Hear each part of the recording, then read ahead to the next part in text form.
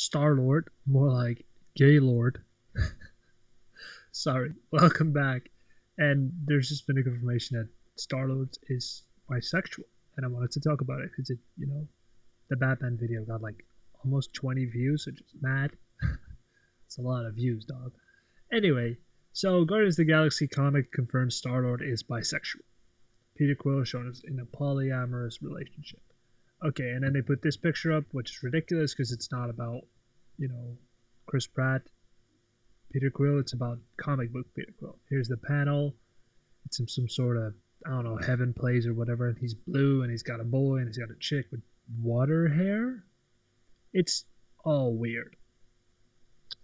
Will it be adapted into the on-screen version? Yeah, no. That's not gonna happen. That would be taken away from the character. He's just got set up with Gamora again because she just returned in Endgame, or like old Gamora. So there's no way they're making him bisexual in like movies because it makes no sense. But yeah, people are obviously a bit upset about all this. The comments on this. Oh, yeah. It's a big deal to EW staff, entertainment locally. Yeah, it doesn't really matter. It's a good. I think it's a fun addition. I don't read Guardians of the Galaxy comics. Chris Pratt will never play him. Yeah, no, that is also not going to happen. Indeed, it would make no sense. But is this a reason to be upset? Not really. It's just a comic book. Everybody's gay in comic books, I think. I mean, you got Iceman, he's gay. And Deadpool is bi. On the Pan, he's like Trevor from GTA, just fucks anything. But yeah, is it bad?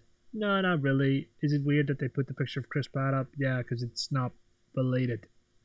It's like saying, I don't know, Dumbledore is not gay. Oh wait, he is. Okay, that's a bad example, but they're not the same character. Comic book Star-Lord and movie Star-Lord are not the same character, so it's just a comic book character that happens to be bisexual. Doesn't really matter at all. Don't worry about it. It's almost Christmas. Be happy.